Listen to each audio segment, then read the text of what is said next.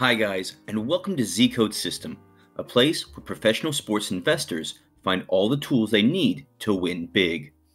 Today, I will show you several case studies of the line reversals tool for NFL and how to cold read these lines.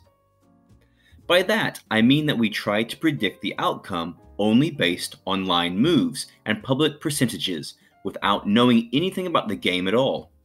So you can see how powerful this tool really is. Let's take several recent examples from NFL games. Classic pattern number 1. Move against the favorite. Let's look at the Atlanta Falcons versus the Carolina Panthers game. As you can see, the line for the favorite Carolina opened at -278 and slowly moved all the way against the favorite into the closing line of -204. Despite the 60% majority of public betting on Carolina, the line kept on getting better and better. This is a clear indication of a Vegas trap. So our bet would be on the Falcons to cover. The result? Atlanta Falcons 29, Carolina Panthers 3. The Falcons not only covered, but even won the game outright. Another great example from the same day is the Arizona Cardinals versus the San Francisco 49ers. As you can see, the public was really heavy on the 49ers, with almost 90% of bets on them, while the line kept moving in the opposite direction. Our anti-public bet would be Cardinals to cover the plus 10.5 spread, which of course they won. There are a few more examples on the same day. For example, the Denver Broncos at the Minnesota Vikings.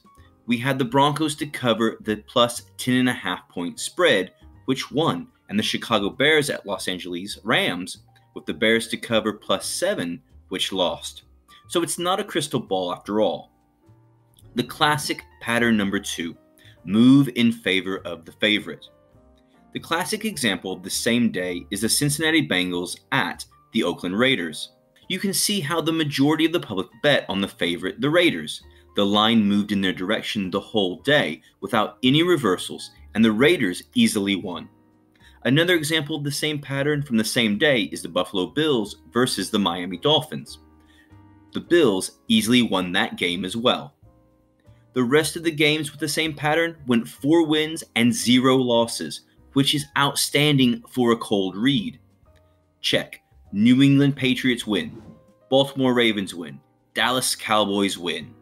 This pattern is great for setting parlays on the favorites. Finally, if there is no clear pattern, we should avoid or pass such games and never force a play. Here is an example of a messy line. New York Jets versus Washington Redskins. The public was spiking from 20% to 40% on the favorite. The line moved up and down. It's a complete mess, and a signal to avoid such a game. So to summarize, the line reversal signal, we have 2 possible scenarios.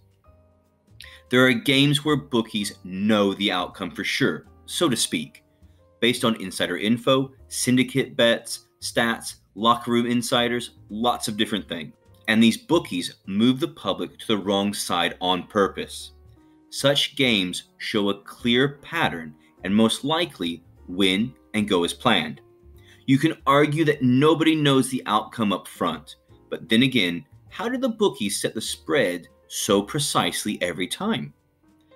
They do know that the public loves the favorites and overs and puts the line extremely sharp on such games. Number 2, other games where bookies don't know the outcome or expect a close anyone's ball game. They can't control such games and simply move the line by the market to balance the bets on both sides. Such line reversals charts show a messy line because the real market bets can never show a clean pattern. Only a controlled game can show a clean line move. Here's what the experienced bettor old school has to say about the reason why it works so well. In general, the public loves favorites and overs. That's why the books generally need the dogs and the unders. Of course, there are exceptions. If someone likes the Pats, that is a casual bettor, which comprises the majority of the tickets but not the majority of the money. It doesn't matter a lot to them whether it's -3.5 or -6. In their mind, the Pats are going to win, and they'll probably win by a touchdown, so they're just going to play them anyway. As simplistic as this is, it's just boring to root for the unders, as you want your team to score as many points as possible, so people tend to like the overs. That's why so many of our top expert picks are on underdogs. The inflated lines due to the public perception creates the value in the underdog. That's all for today, guys. I hope you found this tutorial helpful.